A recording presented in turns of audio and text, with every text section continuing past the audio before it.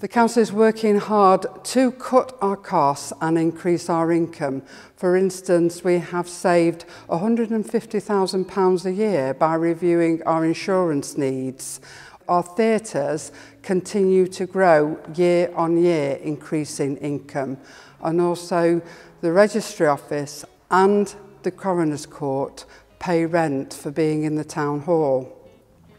In addition to this, our priority for creating a thriving borough has brought new businesses and new jobs for local people, plus an increase of £300,000 to the council.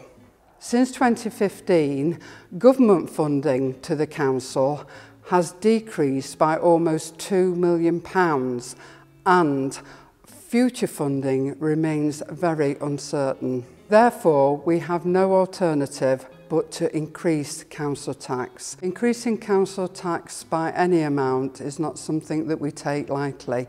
We know it will have an impact on our residents.